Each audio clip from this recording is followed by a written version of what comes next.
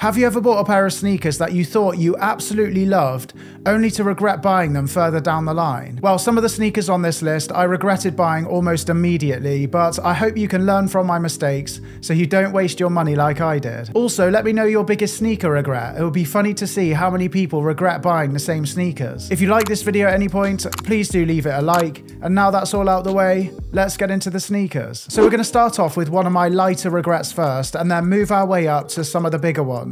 But first up, we've got the New Balance 574. Now, this shoe wasn't really my style when I bought them, but I decided to buy them anyway. The hype around New Balance sneakers definitely got the best of me, and I wanted to see what the fuss was about. Now, don't get me wrong, I really did like the look of these, and I still do, and I love the colorway I got them in. They were comfortable, and I thought they looked great. Just not when they were on my feet. Whenever I wore them with my outfits, I never really felt like myself in them, so I never wanted to wear them. They did look nice on the shelf though, but I didn't buy them as an ornament. I bought them to wear, so I sold them. And I suppose this is a lesson to not be swayed by trends if that trend is not really your style. Of course, it's great to try new things, and you might try some things out that you wouldn't have tried out otherwise and fall in love with them, but I knew deep down that these weren't going to work for me, so I shouldn't have got them. But this regret is minor compared to the next one, the Common Projects Achilles Low. So I went through a massive Common Projects phase for about 6 years, and they were the only shoes I wore, especially the white Achilles Low. But have you ever had it where you love an item so much that you want to wear it all the time, but you don't want to be seen in that item all the time, so you think it's a good idea to buy that same item again in a different colorway? And 9 times out of 10, well, for me anyway, I always have one colorway that I prefer over the other, and I don't want to wear the one that I don't like as much. Well, that was the case here when I bought a pair of black and white Common Projects to get a different look from my white pair. I didn't like them as much as the white pair from the get-go, but I told myself I had to have another look, so I kept them anyway. But every time I look down at my feet, I just wish I was wearing the white pair, and I felt a little bit sick looking at them. I'm only joking, they weren't that bad, but I didn't really like them. And then after a few wears, I stopped wearing them and then went back to wearing the white pair every day anyway. What a waste of £300. But at least these sneakers were in line with my style at the time, so they did make sense, unlike this next pair that were definitely not my style, the Nike React Element 55. So this was another purchase that was definitely influenced by hype. Sneaker hype is one I'm so bad on, clothing not so bad, but sneakers I can't help myself. But I am getting better these days, at least I tell myself that anyway. But these sneakers in the 87s were trending about 3 or 4 years ago now,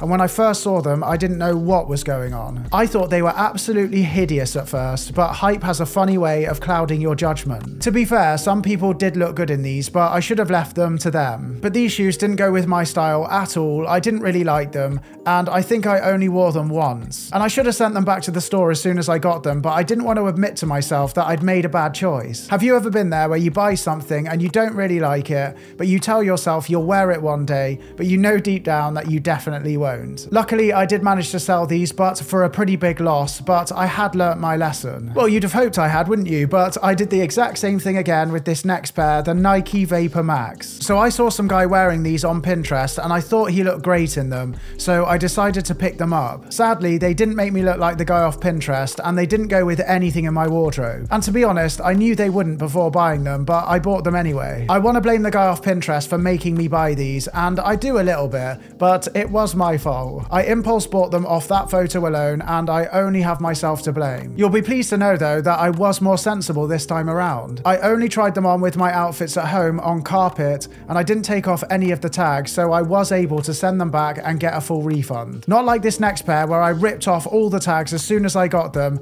Never do that. I still do this too much, but it's the Birkenstock Arizona. Now I know this isn't a sneaker, but they go on your feet and I regret buying them, so they're going on this list. Now I'm not someone who enjoys wearing a sandal unless I'm on holiday, so I don't know why I got them in the first place. But yeah, I thought I'd wear these out and about in the UK with a pair of socks and look a little bit edgy. The thing was, the socks and sandal look wasn't something I ever felt comfortable in, and it wasn't something I loved either. I'm not anti-socks and sandals. I think some people look great in them, but it wasn't really a look that I was really excited by, if that makes sense. But I think a lot of my past mistakes were down to my job. Because I was posting on social media, I felt I needed to keep things exciting, keep buying new things and trying new things out, even if I didn't really like them much. These days days, I've stopped doing that and I feel so much better about it, and I've saved myself a lot of money as well. Luckily, I have got some wear out of these. I have worn them on holiday and I'll continue to wear them on holiday in the future, so they will come in handy. Or come in footy because they go on your feet. Anyway, they're a lot more useful to me than this next pair was, because this pair spent their whole life in their box. And it's the Nike Dunk. So when I was a young lad at school, about 13 or 14, I really wanted a pair of Nike Dunks. There was a colorway I really had my eye on. I think they were black, green and white,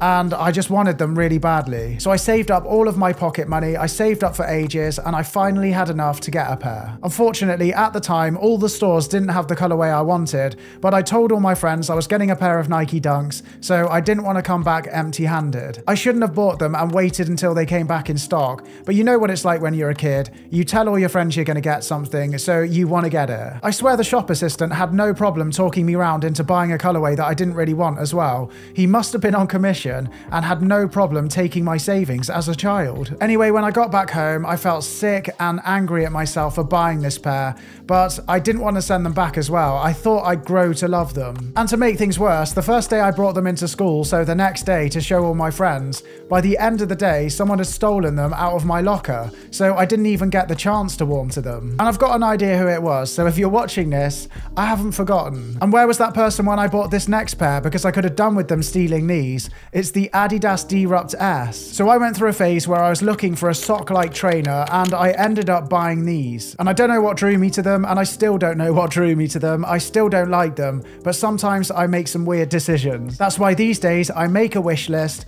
put items on there that I'm interested in, and then sit on them for a few months before buying them. That way I'm always happy with my purchases. Well, most of the time. But anyway, depending on how you look at this, it could be a good thing or a bad thing. But after a week of having these, I was walking in a field with my camera taking some photos, and I stepped in a huge puddle. And I mean a huge puddle that was full of mud. I went in up to my mid-shin and the shoes came out completely ruined. And the puddle came out of nowhere too. It was like nature was disgusted with these trainers and wanted to destroy them. And if you don't like the look of these brand new, then imagine them covered in mud and completely out of shape. The netting made them really impossible to clean, and yeah, they looked horrible after I tried to clean them. Anyway, these were in such a bad way that nobody wanted to buy them off me, unlike this next pair that flew off the shelf as soon as I put them on Depop, the Nike Blazer 77 Mid. So I bought these sneakers when they were really popping off, but I made a really stupid decision when I bought them. For some reason, I thought it would be a good idea to size down half a size for no reason whatsoever. Hopefully they were in the sale and they just didn't have my size, and that's the only reason I bought them in this size, but I can't be sure on that. But I should have sent them back, but I was so excited to show them off on this channel and make a video about them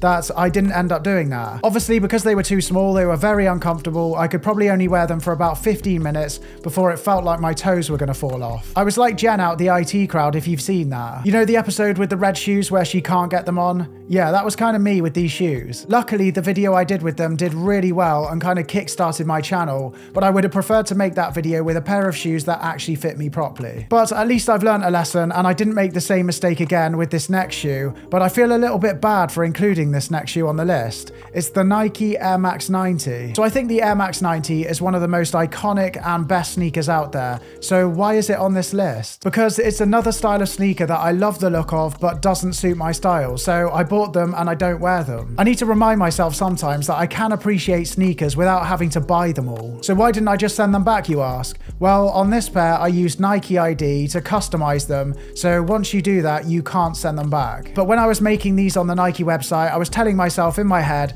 yeah, you're gonna wear these all the time, you're gonna look great in them, but deep down I knew I wouldn't. But I've had these for probably about 3 years now, and I've worn them outside maybe about 3 times. I just can't bring myself to sell them though, because I designed them. Well, I say I designed them, I pretty much coloured them in, but they still feel a bit special to me. So don't forget to tell us your biggest sneaker regret. It would be great to hear yours. If you enjoyed this video, please do leave it a like. If you're new here, don't forget to hit subscribe, and I will see you all next week. Thank you so much for watching, everyone. See you later.